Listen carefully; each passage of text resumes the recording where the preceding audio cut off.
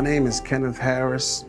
I am a certified recovery specialist and mobile outreach specialist with Marikey 5000.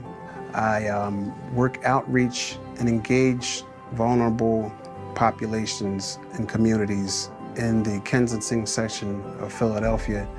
And what we do is we go out and we meet with the people and we service them. We meet them where they are and we service them with whatever services that may need to be rendered, from maybe MAT services dealing with Suboxone, methadone, or any of those other medications, or maybe mental health, or it could be housing or shelter of some such. Even if it's just a brief conversation and water and chips and a sandwich, just sometimes people need to be heard, or just someone to actually care for a moment.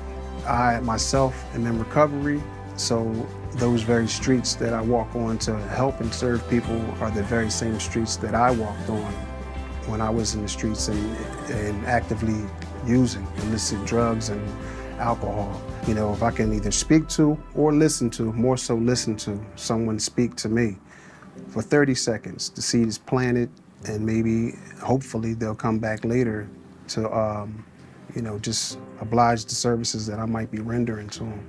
I start right in the heartbeat of that community, which is Kensington and Somerset. So I might go and be posted at 5 o'clock.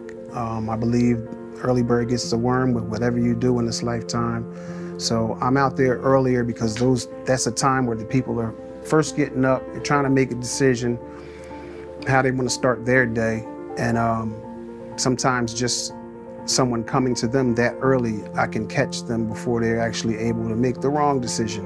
You know, they say Kensington, they have a saying that says Kensington Avenue, put cement shoes on your feet once you come there. You know, people get stuck in that world, in that lane, and they don't have an answer out. And I know what that feels like, to use illicitly and not know how to get out of it, not have an answer for how you're going to get out of it. Once upon a time, I was a client at Marikey 5000. So the very place that helped me save my life hired me.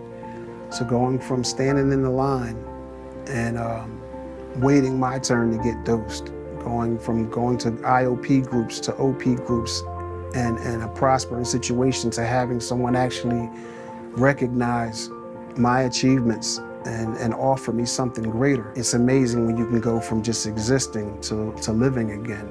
I've had everything stripped from me, and I've been given it back in increments, piece by piece, and I think it was done that way to gauge my appreciation for it. And now I have it. I wouldn't let it go.